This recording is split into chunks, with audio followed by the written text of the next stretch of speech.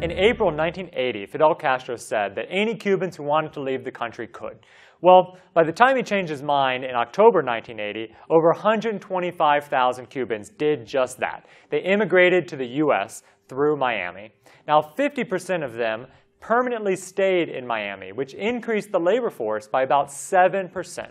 So what was the effect of this massive immigration on the wages and unemployment rates of the people who already lived in Miami before the immigration?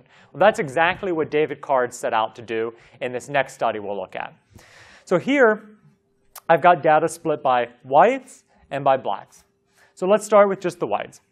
I've got the unemployment rate in 1979 and in 1981, so before the immigration and after immigration. So for whites living in Miami, the unemployment rate was 5.1% before the immigration. After immigration, it was 3.9%. So it decreased by 1.2%. If we look at blacks living in Miami, it was 8.3% before immigration and 9.6% after immigration, 1.3. So an increase of 1.3.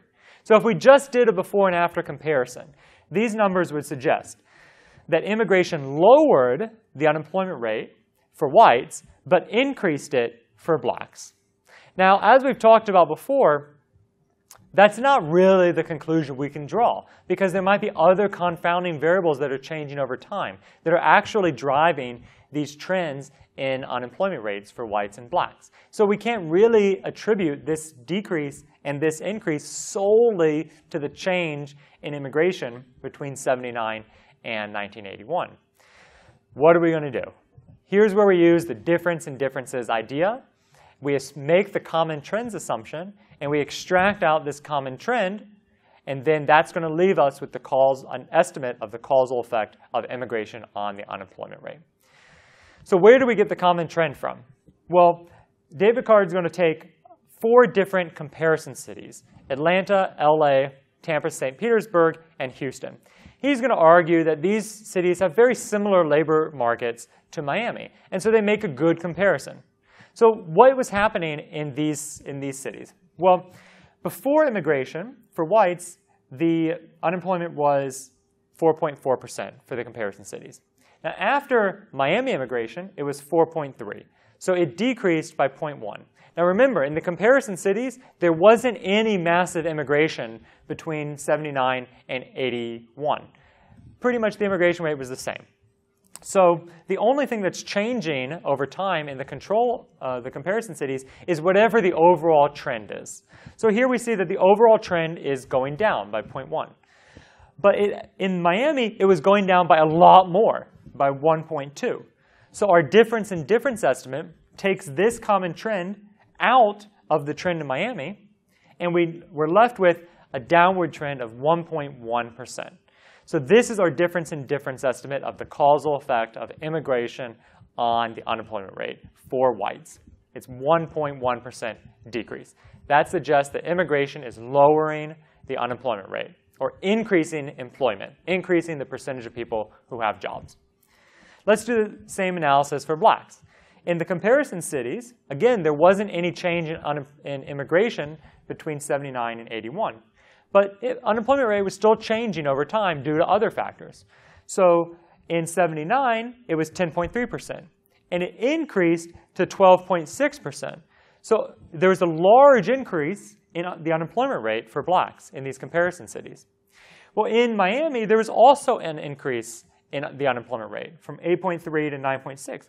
But it didn't increase quite so much as how much it increased for the comparison cities. So what's the difference that it can explain this? Immigration.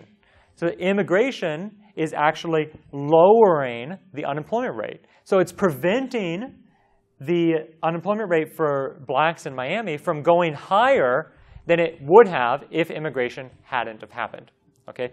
Which is exactly the case for the comparison cities.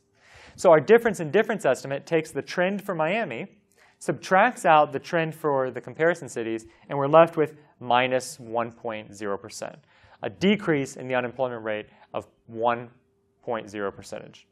So for both whites and blacks, our conclusion from looking at these point estimates is that immigration is lowering the unemployment rate, or it's increasing employment, increasing the percentage of people who have jobs. So that's the first main conclusion from this paper. Now, before we can draw any other conclusions, we need to say, what about statistical inference? What about confidence intervals? Are these numbers statistically significant? Well, unfortunately, the answer is no. And we can see that by looking at these numbers here in parentheses.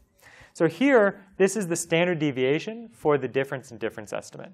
And it's 1.5. It's very large. So if we use this in our rule of thumb to construct a confidence interval, we take the standard deviation, multiply it by 2, and add and subtract that to our estimate. That gives us our confidence interval. If we do that, we're going to see that zero's in the interval, and the interval is really big. And the same thing's true for our estimate for blacks. So unfortunately, that means we really can't conclude anything about the causal effect of immigration on unemployment here. So although we might believe the causality arguments, we believe the common trends assumption, our statistical data just isn't enough to draw a really strong conclusion.